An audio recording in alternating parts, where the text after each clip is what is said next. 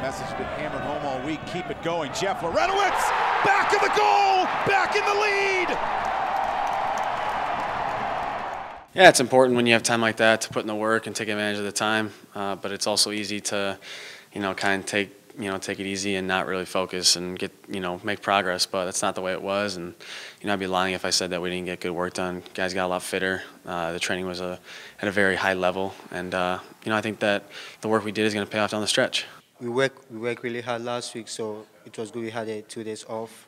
And everyone came in today really energetic and strong and ready to go. Good team, expansion team, still trying to find their feet. A lot of new players, obviously, with being a new team like ourselves. But they're going to come in hungry. They've gone winless in a little while. Haven't won a game for a little while, but they have a very talented team. They have a lot of good players.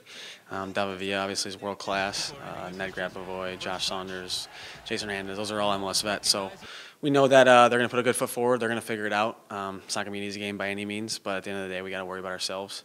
We're back home. We've won 2 straight at home, and it's important we get another win on Friday. Yeah, it's always good to play a home game, and we know the fans expect more from us, and we are ready to give to them because they'll be cheering us on Friday, and we're ready to play all out for them.